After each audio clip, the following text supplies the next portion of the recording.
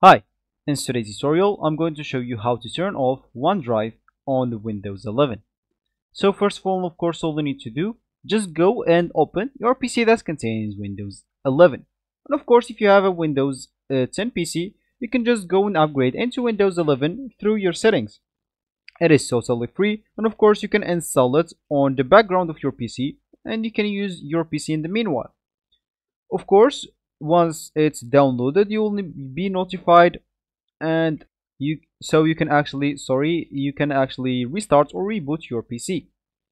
And when you do that, so once you open your PC after the reboot or restart, you will find the Windows 11 already installed.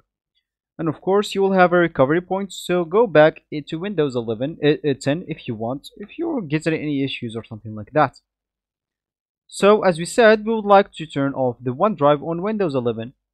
So first of all, you can actually go to your taskbar and right click on it, then go to Task Manager, and of course make sure to go to this option which is Start Apps, and make sure to go to OneDrive and disable it from here, so it will not open whenever you open your PC with it.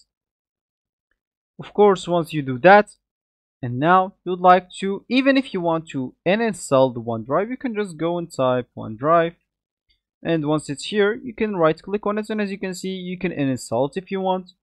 But if you want just to let it and you don't want to uninstall it, you want just to let it on your PC and turn it off, as I said, just go to your taskbar and make sure to go here in the Start Apps. Let's just search for OneDrive. Here is it, and make sure to, of course, not enable it, make sure it's disabled. If it's enabled, make sure to right click and click at disable, or just click on it and click at disable right here, and you will be good to go. So this will be actually for this tutorial. I hope you like it. Thank you guys for watching it. Goodbye.